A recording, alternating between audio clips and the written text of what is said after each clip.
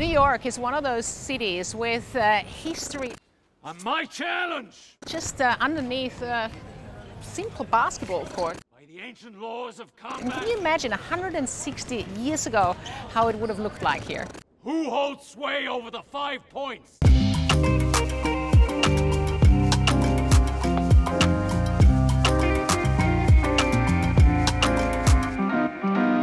Located between of what is now Chinatown and the Civic Center, 5 Points was the neighborhood where you would start over as a migrant 2 centuries ago. Martin Scorsese did a fantastic job depicting it in Gangs of New York. But was it that tough? Was there really a butcher ruling the whole thing? I'm meeting today with Lloyd Trufelman, a specialist of the era to draw the line between fiction and reality. Lloyd, thank you so much for taking the time today. You're the man who knows everything about the movie, but also about the history of the 5 Points. And my first question is, that character Butcher, was he really alive and was he in charge, and did he run the 5 Points? His actual name was Bill Poole, and he was head of one of the gangs, but he wasn't the king of the 5 Points. There was no overlord ruler of the 5 Points. A lot of the narrative is correct, although it was condensed. Yeah. However, the look of the movie historically was spot on.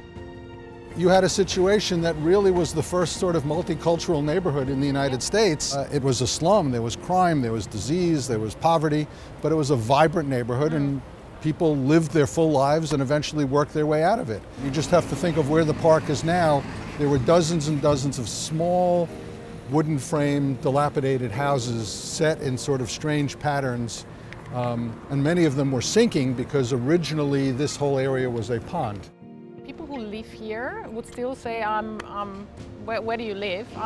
Chinatown. Oh, you don't say 5 Points? No. Nobody would say that. The city didn't have a water supply. And so what they did is they drank beer because the alcohol in the beer killed the germs. But as a result, everybody was sloshed. The immigrants were Irish, Catholic mostly. The nativists were Protestants. The movie presented the Protestants against the Irish. In many cases, historically, it was Irish gangs fighting Irish gangs. Theodore Roosevelt, who at that time was the New York City Police Commissioner, started to get the city behind it, where eventually the Bend was all demolished and cleared out. That took the core of the slum out. But all these buildings here became the Civic Center. That was amazing, Lloyd. Thank you so much. Standing here at a building 2 centuries old reminds you how real power lasts, but also that great storytellers like Scorsese can bring to life the history of the less privileged.